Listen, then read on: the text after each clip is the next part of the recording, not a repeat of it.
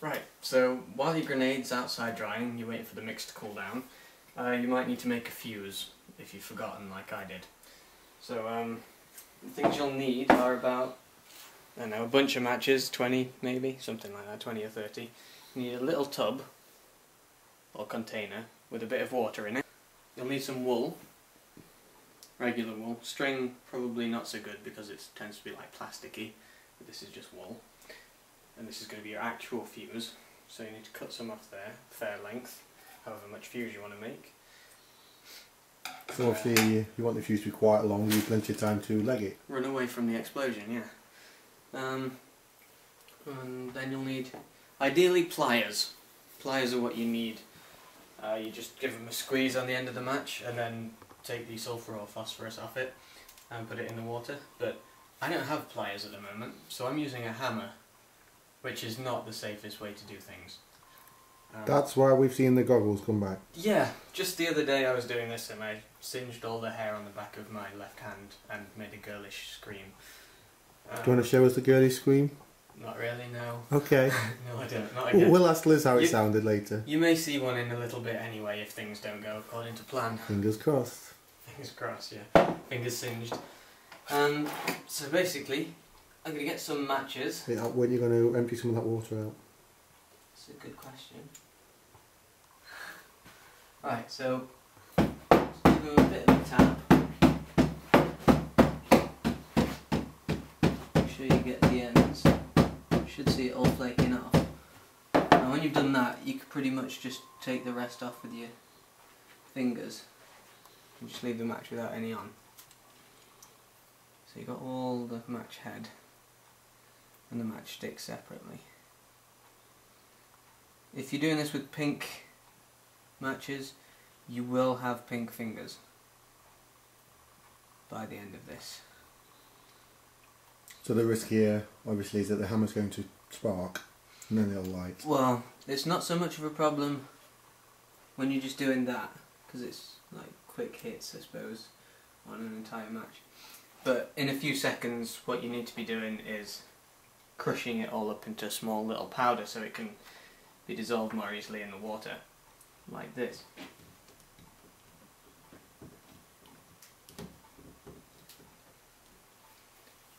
Which, as you can imagine, the friction makes it quite likely to ignite. So it's not my favourite thing, not my favourite part of this. Try and keep any wood bits out of there.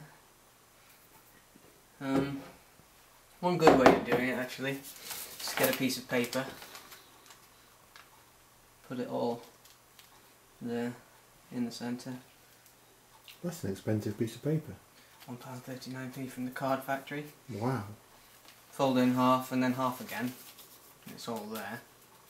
Then you get it all into the corner. If you can. It's been a bit stubborn because it's a bit wet.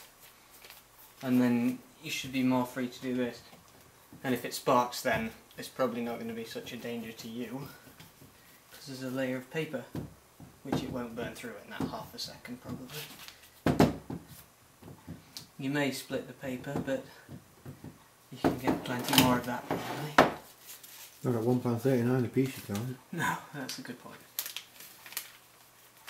Basically, as long as it's crushed down, if it's still in fairly large chunks, it doesn't matter too much, just get it in the water.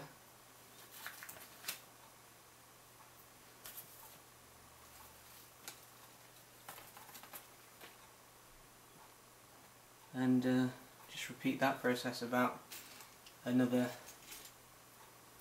6 times. Just until you've used all of that big bunch of matches. Yeah, or as much as it takes really to turn the water into sort of a thicker substance. Okay. And so I'm going to go ahead and do this now, which won't be very interesting, so see in a bit. So in a moment we'll have a here's one I made just then moment. Yeah. Right, so I've mixed a bunch of match heads in with the water, and it's gone kind of into a sort of a paste sort of thing. Still a bit runny, but that's fine. Just stir it with a match. There's all the dead ones. So that's how many you've used. Dead soldiers. Quite a few matches. 1 or 2. And you get the wool that I cut earlier and just stick it in. And then again, get a match.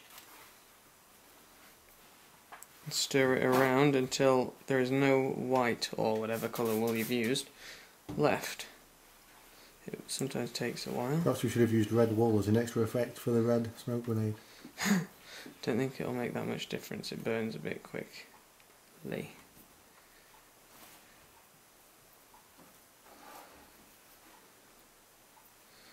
Right, so it's mostly nice manly pink. Now, just wipe up any that's left in the bottom with this string, wool, and then take it out.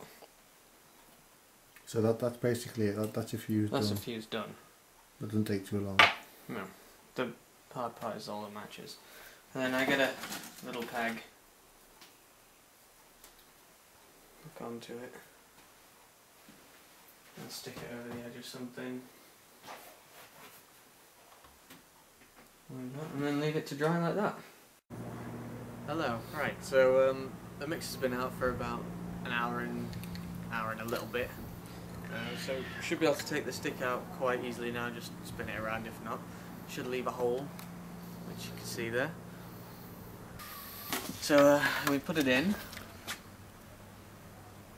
cut it off at a reasonable height, which I guess is about there. I'd have thought a bit more, to be honest. Nah.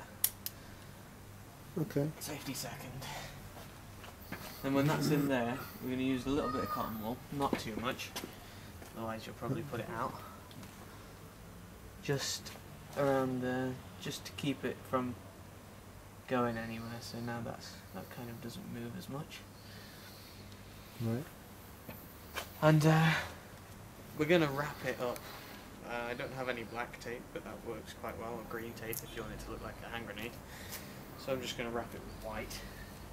That's just regular masking tape sort of stuff, yeah? It is just masking tape, yeah. And then the top bit, if you go slightly over, you can fold it.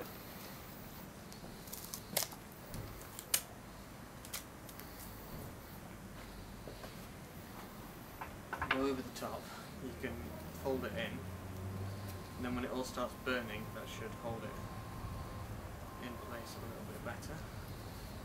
As long as there's still a gap there for the fire in the air to get in and out. Well, that's basically it. Don't do the bottom because it might need to get out of there as well. That is essentially So we're going to try it? grenade. Yeah, where should we try it? Yeah? Yeah? Yeah, why not? Stand back just in case. Please don't go out. Yes, this Don't might show be me anticlimax. Or it might not be. I'm going to be standing right in the way. It smells like sparklers. Yeah, it smells a lot. And there's a lot of smoke.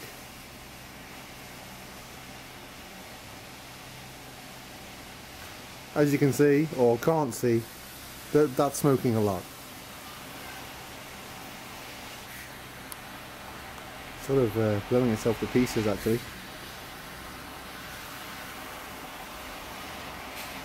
Oh! It's like a little volcano.